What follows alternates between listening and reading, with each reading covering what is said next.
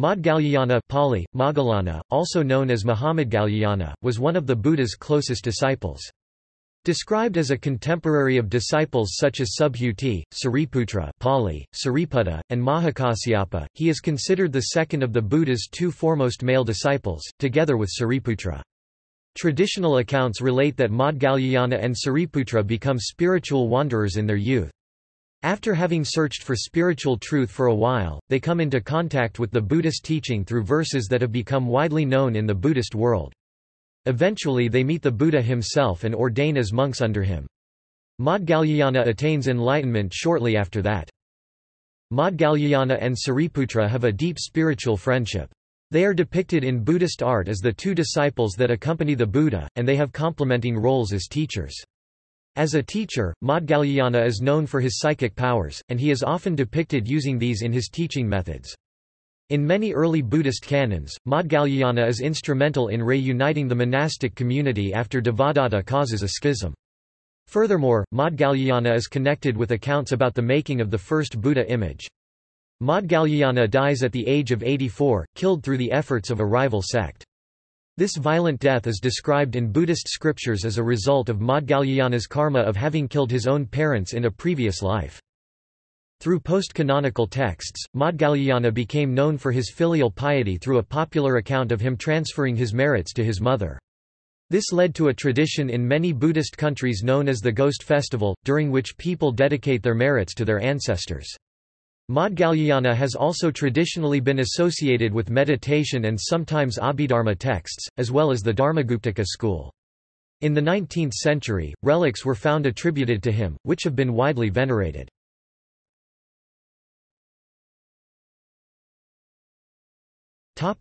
Person.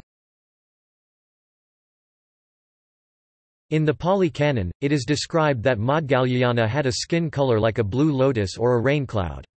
Oral tradition in Sri Lanka says that this was because he was born in hell in many lifetimes. See section death, below. Sri Lankan scholar Karaluvina believes that originally a dark skin was meant, not blue.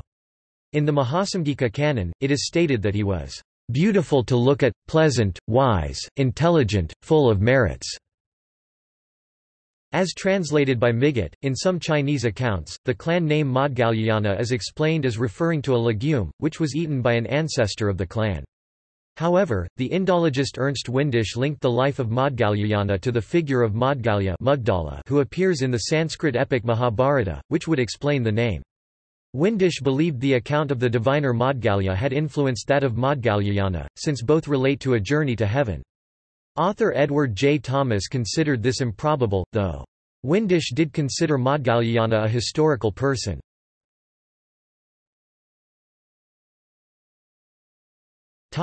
Life.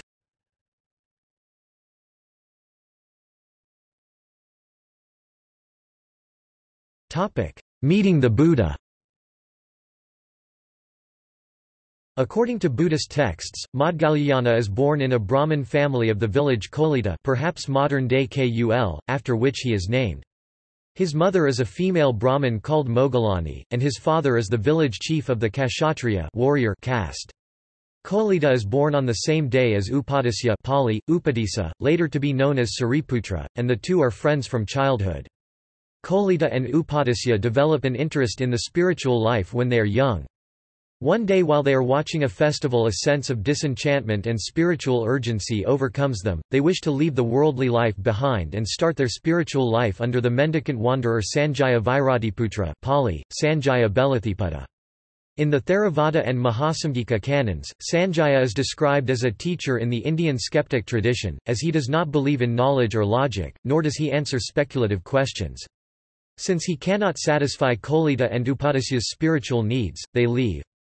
In the Mulasarvastivada canon, the Chinese Buddhist canon, and in Tibetan accounts, however, he is depicted as a teacher with admirable qualities such as meditative vision and religious zeal. He falls ill though, and dies, causing the two disciples to look further. In some accounts, he even goes so far to predict the coming of the Buddha through his visions. Regardless, Kolita and Upadisya leave and continue their spiritual search, splitting up in separate directions. They make an agreement that the first to find the ambrosia of the spiritual life will tell the other. What follows is the account leading to Kolita and Upadisya taking refuge under the Buddha, which is considered an ancient element of the textual tradition. Upadisya meets a Buddhist monk named Asvajit Pali, Asaji, one of the first 5 disciples of the Buddha, who is walking to receive alms from devotees. In the Mulasarvastivada version, the Buddha has sent him there to teach Upadisya. Asvajit's serene deportment inspires Upadisya to approach him and learn more. Asvajit tells him he is still newly ordained and can only teach a little. He then expresses the essence of the Buddha's teaching in these words. These words help Upadisya to attain the first stage on the Buddhist spiritual path. After this, Upadisya tells Kolita about his discovery, and Kolita also attains the first stage. The 2 disciples, together with Sanjaya's 500 students, go to ordain as monks under the Buddha in Venuvana, Pali, Veluvana. From the time of their ordination, Upadisya and Kolita become known as Śāriputra and Maudgalyayana, respectively, Maudgalyayana being the name of Kolita's clan. After having ordained, all except Śāriputra and Maudgalyayana attain Arhat Pali, Arahant, last stage of enlightenment. Maudgalyayana and Śāriputra attain enlightenment 1 to 2 weeks later, Maudgalyayana in Magadha, in a village called Kalevala. At that time, drowsiness is obstructing him from attaining further progress on the path. After he has a vision of the Buddha advising him how to overcome it, he has a breakthrough and attains enlightenment. In some accounts, it is said that he meditates on the elements in the process. In the commentary to the Pali Dhammapada, the question is asked why the 2 disciples attain enlightenment more slowly than the other former students of Sanjaya. The answer given is that Śāriputra and Maudgalyayana are like kings, who require a longer time to prepare for a journey than commoners. In other words, their attainment is of greater depth than the other students and therefore requires more time. Asvajit's brief statement, known as the Yi Dharma Hichu stanza of all phenomena, has traditionally been described as the essence of the Buddhist teaching, and as the most inscribed verse throughout the Buddhist world. It can be found in all Buddhist schools, is engraved in many materials, can be found on many Buddha statues and stupas, structures with relics, and is used in their consecration rituals. According to Indologist Oldenburg and translator Thanissaro Bhikkhu, the verses were recommended in one of Emperor Asoka's edicts as subject of study and reflection. The role of the stanza is not completely understood by scholars. Apart from the complex nature of the statement, it has also been noted it has not anywhere been attributed to the Buddha in this form, which indicates it was Asvajit's own summary or paraphrasing. Indologist T.W. Rhys-Davids believed the brief poem may have made a special impression on Maudgalyayana and Śāriputra, because of the emphasis on causation typical for Buddhism.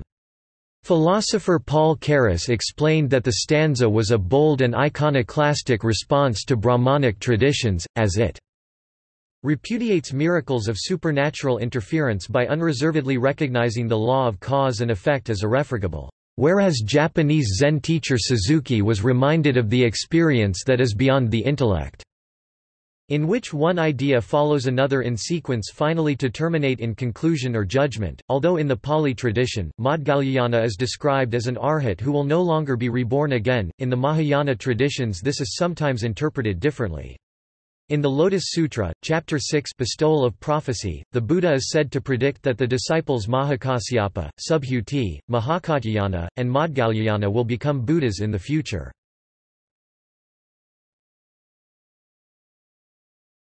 Śāriputra and Maudgalyayana. On the day of Maudgalyayana's ordination, the Buddha allows him and Śāriputra to take the seats of the chief male disciples. According to the Pali Buddhavamsa text, each Buddha has had such a pair of chief disciples. As they have just ordained, some other monks feel offended that the Buddha gives such honor to them. The Buddha responds by pointing out that seniority in the monkhood is not the only criterion in such an appointment, and explains his decision further by relating a story from the past. He says that both disciples aspired many lifetimes ago to become chief disciples under him. They made such a resolution since the age of the previous Buddha Anamadasi, when Maudgalyayana was a layman called Sirivada. Sirivada felt inspired to become a chief disciple under a future Buddha after his friend, Śāriputra in a previous life, recommended that he do so. He then invited Buddha Anamadasi and the monastic community Samga to have food at his house for 7 days, during which he made his resolution to become a chief disciple for the first time. Afterwards, he and Śāriputra continued to do good deeds for many lifetimes, until the time of Sakyamuni Buddha. After the Buddha appoints Maudgalyayana as chief disciple, he becomes known as Maha Maudgalyayana, Maha meaning great. This epithet is given to him as an honor, and to distinguish him from others of the same name. Post-canonical texts describe Maudgalyayana as the second chief male disciple, next to Śāriputra. The early canons agree that Śāriputra is spiritually superior to Maudgalyayana, and their specializations are described as psychic powers Sanskrit, Arti, Pali, Iddhi for Maudgalyayana and wisdom for Śāriputra. In Buddhist art and literature, Buddhas are commonly depicted with two main disciples Japanese, Nikki Oji, classical Tibetan, Makhag Zung at their side. In the case of Sakyamuni Buddha, the two disciples depicted are most often Maudgalyayana and Śāriputra. Although there are different perspectives among different Buddhist canons as to the merits of each disciple, in all Buddhist canons, Maudgalyayana and Śāriputra are recognized as the two main disciples of the Buddha. This fact is also confirmed by iconography as discovered in archaeological findings, in which the two disciples tend to be pictured attending their master. Moreover, Maudgalyayana is often included in traditional lists of 4 great disciples Pinyin, Siddha Shungwan, and 8 arhats. Despite these widespread patterns in both scripture and archaeological research, it has been noted that in later iconography, Ananda and Mahakasyapa are depicted much more, and Maudgalyayana and Śāriputra are depicted much less. The lives of Maudgalyayana and Śāriputra are closely connected. Maudgalyayana and Śāriputra are born on the same day, and die in the same period. Their families have long been friends. In their student years, Maudgalyayana and Śāriputra are co-pupils under the same teacher. After having helped each other to find the essence of the spiritual life, their friendship remains. In many sutras they show high appreciation and kindness to one another. For example, when Śāriputra falls ill, it is described that Maudgalyayana used his psychic powers to obtain medicine for Śāriputra. Śāriputra is considered the wisest disciple of the Buddha, but Maudgalyayana is second to him in wisdom. The one thing that gives them a strong bond as spiritual friends is the love for the Buddha, which both express often.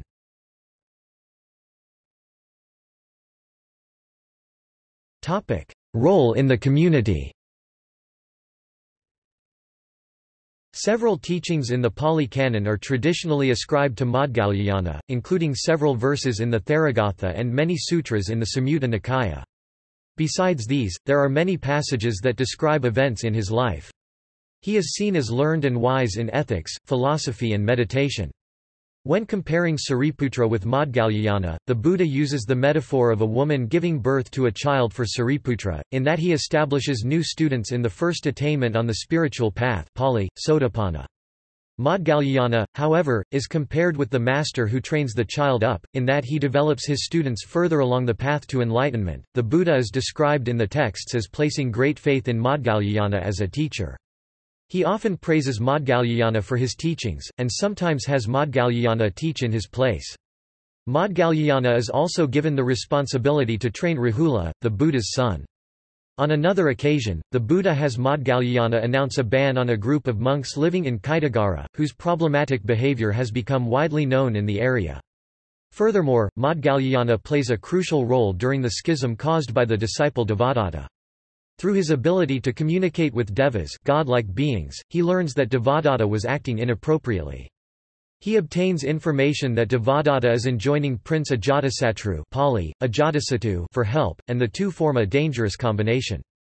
Maudgalyayana therefore informs the Buddha of this.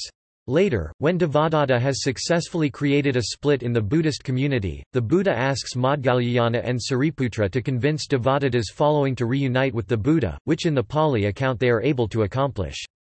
Because Devadatta believes they come to join his following, he lets his guard down. They then persuade the other monks to return while Devadatta is asleep. After the split-off party has successfully been returned to the Buddha, Maudgalyayana expresses astonishment because of Devadatta's actions. The Buddha explains that Devadatta had acted like this habitually, throughout many lifetimes. In the Vinaya texts of some canons, the effort at persuading the split-off monks is met with obstinacy and fails. French Buddhologist André Barrault believes this latter version of the account to be historically authentic, which he further supports by the report of the Chinese pilgrim Xuan Zang, 12 centuries later, that Devadatta's sect had still continued to exist.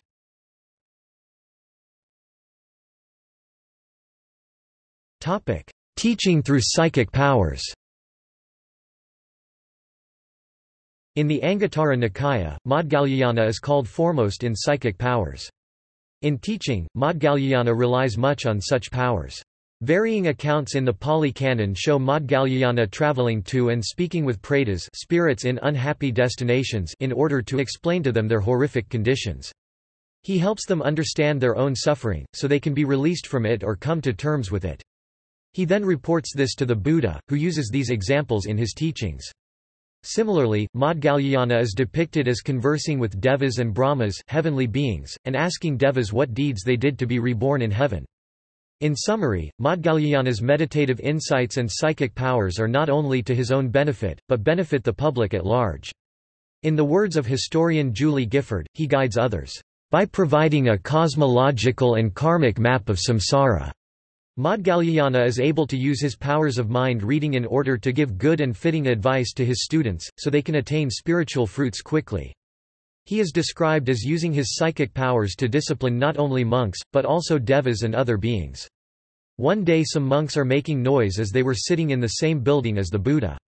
Maudgalyayana then shakes the building, to teach the monks to be more restrained. But the most quoted example of Maudgalyayana's demonstration of psychic powers is his victory over the dragon Naga Nandopananda, which requires mastery of the jhanas states in meditation. Many of his demonstrations of psychic powers are an indirect means of establishing the Buddha as a great teacher. People ask themselves, if the disciple has these powers, then how spiritually powerful will his teacher be?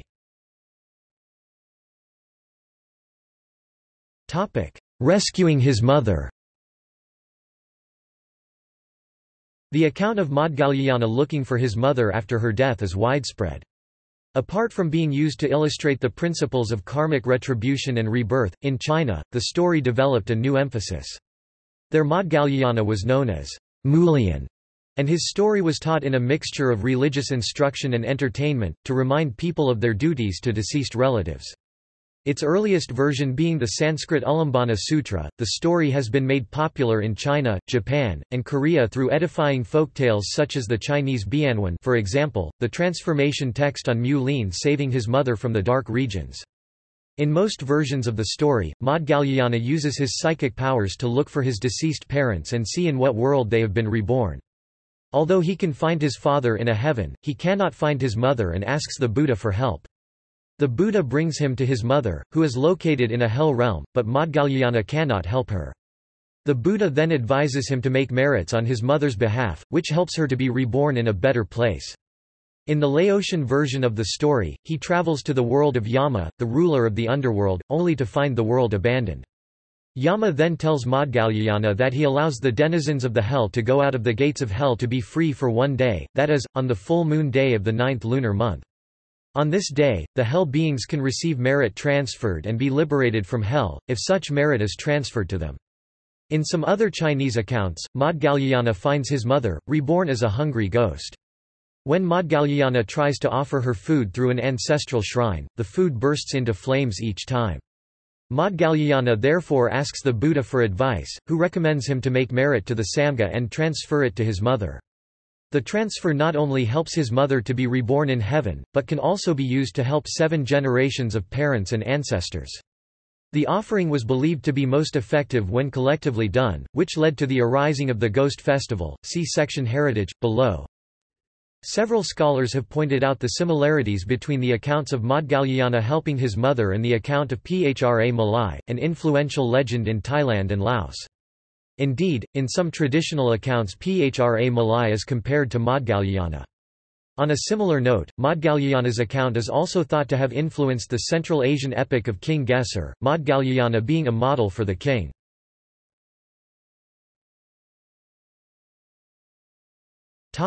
Making the Udāyana image. Another account involving Maudgalyayana, related in the Chinese translation of the Ekatara Agama, in the Thai Jinakalamali and the post-canonical Panyasahitaka, was the production of what was described as the first Buddha image, the Udāyana Buddha.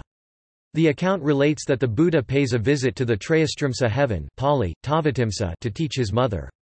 King Udāyana misses the Buddha so much that he asks Maudgalyayana to use his psychic powers to transport 32 craftsmen to the heaven, and make an image of the Buddha there. The image that is eventually made is from sandalwood, and many accounts have attempted to relate it to later Buddha images in other areas and countries. Although the traditional accounts mentioned state that the Udāyana Buddha was the first image, there were probably several Buddha images preceding the Udāyana Buddha, made by both kings and commoners. It could also be that these accounts originate from the same common narrative about a first Buddha image.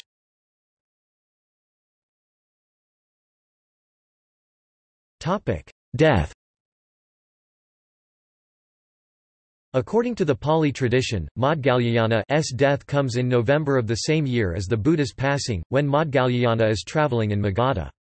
He dies at the age of 84. Some accounts put forth that rivaling traditions stone him to death, others say that those people hire robbers. The Pali tradition states that Jain monks persuade a group of robbers led by a Samana Guttaka to kill Maudgalyayana, out of jealousy for his success. Maudgalyayana often teaches about the visits he has made to heaven and hell, the fruits of leading a moral life, and the dangers of leading an immoral life. These teachings make the number of followers from rivaling traditions decrease. Whoever kills Maudgalyayana, the general agreement among different accounts is that he is killed in a violent fashion at the Kalasila cave, on the Izagili hill near Rajagaya, which might be equated with modern Udaya hill. At that time, Maudgalyayana dwells alone in a forest hut. When he sees the bandits approaching, he makes himself vanish with psychic powers. The bandits find an empty hut, and although they search everywhere, they find nobody. They leave and return on the following day, for 6 consecutive days, with Maudgalyayana escaping from them in the same way. On the 7th day, Maudgalyayana suddenly loses the psychic powers he has long wielded. Maudgalyayana realizes that he is now unable to escape. The bandits enter, beat him repeatedly and leave him lying in his blood. Being keen on quickly getting their payment, they leave at once. Maudgalyayana's great physical and mental strength is such that he is able to regain consciousness and is able to journey to the Buddha. In some accounts, he then returns to Kalasila and dies there, teaching his family before dying. In other accounts, he dies in the Buddha's presence. It is described that in a previous life, Maudgalyayana is the only son born to his family. He is dutiful, and takes care of all the household duties. As his parents age, this increases his workload. His parents urge him to find a wife to help him, but he persistently refuses, insisting on doing the work himself. After persistent urging from his mother, he eventually marries. His wife looks after his elderly parents, but after a short period becomes hostile to them. She complains to her husband, but he pays no attention to this. One day, when he is outside the house, she scatters rubbish around and when he returns, blames it on his blind parents. After continual complaints, he capitulates and agrees to deal with his parents. Telling his parents that their relatives in another region wish to see them, he leads his parents onto a carriage and begins driving the oxen cart through the forest. While in the depths of the forest, he dismounts and walks along with the carriage, telling his parents that he has to watch out for robbers, which are common in the area. He then impersonates the sounds and cries of thieves, pretending to attack the carriage.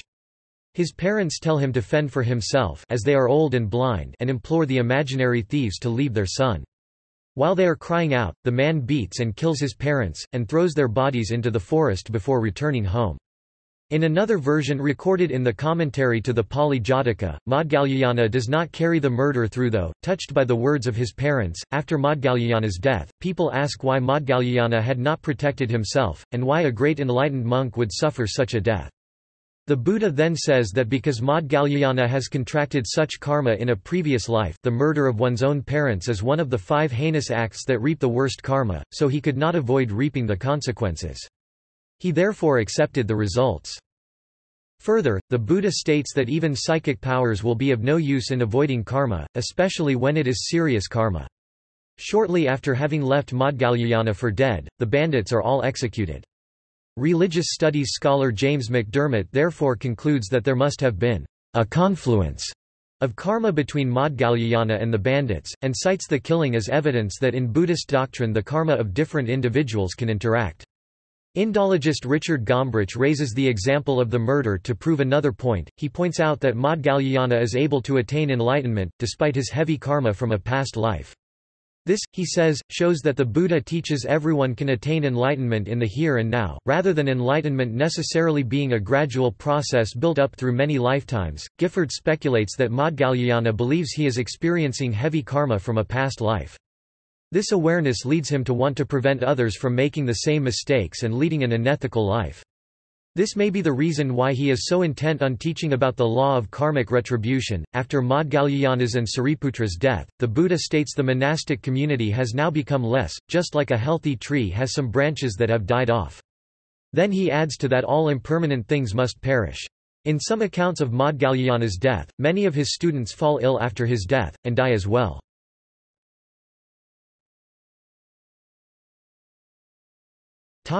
Heritage. In Buddhist history, Maudgalyayana has been honored for several reasons. In some canons such as the Pali Tipitaka, Maudgalyayana is held up by the Buddha as an example which monks should follow. The Pali name Moggallana was used as a monastic name by Buddhist monks until the 12th century CE in East Asia. Maudgalyayana is honored as a symbol of filial piety and psychic powers. Maudgalyayana has had an important role in many Mahayana traditions. The Ulambana Sutra is the main Mahayana sutra in which Maudgalyayana's rescue of his mother is described. See section Helping Mother in Hell, above. The sutra was highly influential, judging from the more than 60 commentaries that were written about it. Although the original Sanskrit sutra already encouraged filial piety, later Chinese accounts inspired by the sutra emphasized this even more. Furthermore, Chinese accounts described merit-making practices and filial piety as two inseparable sides of the same coin. The sutra became popular in China, Japan, and Korea, and led to the Yulan Way China and Obon Japan festivals. This festival probably spread from China to Japan in the 7th century, and similar festivals have been observed in India, Avalamba, Laos and Vietnam. The festival is celebrated on the 7th lunar month China, originally only on the full moon, on the Pravarana day, or from 13 to 15 July Japan. It is believed that in this period ancestors reborn as pretas or hungry ghosts wander around. In China, this was the time when the yearly Varsa for monastics came to an end, normally translated as rains retreat, but in China this was a summer retreat. It was a time that the monastics completed their studies and meditation, which was celebrated. Up until the present day, people make merits and transfer merit through several ceremonies during the festival, so the spirits may be reborn in a better rebirth. The festival is also popular among non-Buddhists, and has led Taoists to integrate it in their own funeral services. The festival has striking similarities to Confucian and Neo-Confucian ideals, in that it deals with filial piety. It has been observed that the account of rescuing the mother in hell has helped Buddhism to integrate into Chinese society. At the time, due to the Buddhist emphasis on the renunciant life, Buddhism was criticized by Confucianists. They felt Buddhism went against the principle of filial piety, because Buddhist monks did not have offspring to make offerings for ancestor worship. Maudgalyayana's account helped greatly to improve this problem, and has therefore been raised as a textbook example of the adaptive qualities of Buddhism. Other scholars have proposed, however, that the position of Buddhism in India versus China was not all that different, as Buddhism had to deal with the problem of filial piety and renunciation in India as well. Another impact the story of Maudgalyayana's had was that, in East Asia, the account helped to shift the emphasis of filial piety towards the mother, and helped redefine motherhood and femininity. Apart from the ghost festival, Maudgalyayana also has an important role in the celebration of Magha Puja in Sri Lanka. On Magha Puja, in Sri Lanka called Navam Full Moon Poya, Maudgalyayana's appointment as a chief disciple of the Buddha is celebrated by various merit-making activities, and a pageant. There are several canonical and post-canonical texts that are traditionally connected to the person of Maudgalyayana. In the Theravada tradition, the Vimanavathu is understood to be a collection of accounts related by Maudgalyayana to the Buddha, dealing with his visits to heavens. In the Sarvastivada tradition, Maudgalyayana is said to have composed the Abhidharma texts called the Dharmaskanda and the Prajñaptabhasya, although in some Sanskrit and Tibetan scriptures the former is attributed to Śāriputra. Scholars have their doubts on whether Maudgalyayana was really the author of these works. They do believe, however, that Maudgalyayana and some other main disciples compiled lists Sanskrit, Matrika, Pali, Matika of teachings as mnemonic devices. These lists formed the basis for what later became the Abhidharma. Despite these associations with Abhidharma texts, pilgrim Xuan Zang reports that during his visits in India, Śāriputra was honoured by monks for his Abhidharma teachings, whereas Maudgalyayana was honoured for his meditation, the basis for psychic powers. French scholar André Migot has proposed that in most text traditions, Maudgalyayana was associated with meditation and psychic powers, as opposed to Śāriputra's specialization in wisdom and Abhidharma. Traditions have also connected Maudgalyayana with the symbol of the Wheel of Becoming Sanskrit, Bhavacakra, Pali, Bhavakaka. Accounts in the Mulasarvastivada Vinaya and the Divyavadana relate that Ananda once told the Buddha about Maudgalyayana's good qualities as a teacher. Maudgalyayana was a very popular teacher, and his sermons with regard to afterlife destinations were very popular. The Buddha said that in the future, a person like him would be hard to find. The Buddha then had an image painted on the gate of the Velavala monastery to honor Maudgalyayana, depicting the Wheel of Becoming. This wheel showed the different realms of the cycle of existence, the three poisons in the mind: greed, hatred and delusion, and the teaching of dependent origination. The wheel was depicted as being in the clutches of Mara, but at the same time included the symbol of a white circle for nirvana. The Buddha further decreed that a monk be stationed at the painting to explain the law of karma to visitors. Images of the Wheel of Becoming are widespread in Buddhist Asia, some of which confirm and depict the original connection with Maudgalyayana. Finally, there was also an entire tradition that traces its origins to Maudgalyayana, or to a follower of him, called Dharmagupta. This is the Dharmaguptaka school, one of the early Buddhist schools. Relics. In a Pali Jataka account, the Buddha is said to have had the ashes of Maudgalyayana collected and kept in a stupa in the gateway of the Velavala. In two other accounts, however, one from the Dharmaguptaka and the other from the Mulasarvastivada tradition, Anathapindika and other laypeople requested the Buddha to build a stupa in honour of Maudgalyayana. According to the Divyavadana, Emperor Ashoka visited the stupa and made an offering, on the advice of Upagupta Thera. During the succeeding centuries, Xuan Zang and other Chinese pilgrims reported that a stupa with Maudgalyayana's relics could be found under the Indian city Mathura, and in several other places in northeast India. However, as of 1999, none of these had been confirmed by archaeological findings. An important archaeological finding was made elsewhere, however. In the 19th century, archaeologist Alexander Cunningham and Lieutenant Fred C. Mazie discovered bone fragments in caskets, with Maudgalyayana's and Śāriputra's names inscribed on it, both in the Sanchi stupa and at the stupas at Satdara, India. The caskets contained pieces of bone and objects of reverence, including sandalwood which Cunningham believed had once been used on the funeral pyre of Śāriputra. The finding was important in several ways, and was dated from the context to the 2nd century BCE. Initially, Cunningham and Mazie divided the shares of the discovered items and had them shipped to Britain. Since some of Cunningham's discovered items were lost when one ship sank, some scholars have understood that the Sanchi relics were lost. However, in a 2007 study, the historian Torkel Breck used extensive historical documents to argument that it was Mazie who took all the relics with him, not Cunningham. This would imply that the relics reached Britain in their entirety. After the relics reached Britain, they were given to the Victoria and Albert Museum in London in 1866. When the relics were given to the V&A Museum, pressure from Buddhists to return the relics to their country of origin arose. Although at first the museum dismissed the complaints as coming from a marginal community of English Buddhists, when several Buddhist societies in India took notice, as well as societies in other Asian countries, it became a serious matter. Eventually, the museum was pressured by the British government to return the relics and their original caskets, for diplomatic reasons. After many requests and much correspondence, the museum had the relics brought back to the Sri Lankan Maha Bodhi Society in 1947. They were formally reinstalled into a shrine at Sanchi, India, in 1952, after it had been agreed that Buddhists would continue to be their caretaker, and a long series of ceremonies had been held to pay due respect.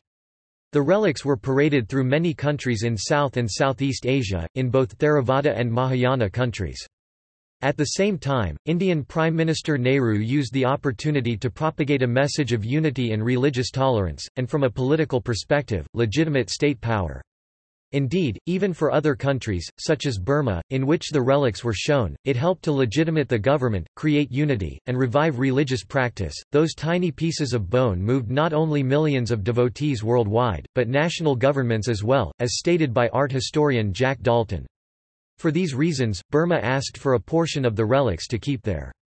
In ceremonies attended by hundreds of thousands people, the relics were installed in the Kaaba-i Pagoda. In the same year as India, Sri Lanka also obtained a portion, kept at the Maha Bodhi Society, which is annually exhibited during a celebration in May.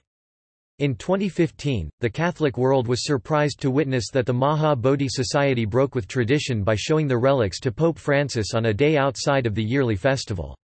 Responding to critics, the head of the society stated that no pope had set foot inside a Buddhist temple since 1984, and added that, "Religious leaders have to play a positive role to unite their communities instead of dividing." As for the original Sanchi site in India, the relics are shown every year on the annual International Buddhist Festival in November. As of 2016, the exhibition was visited by 100,000 visitors from over the world, including Thai Princess Sirindhorn.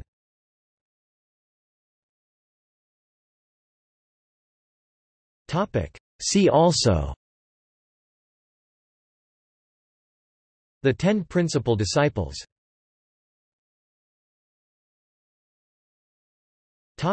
Notes. Citations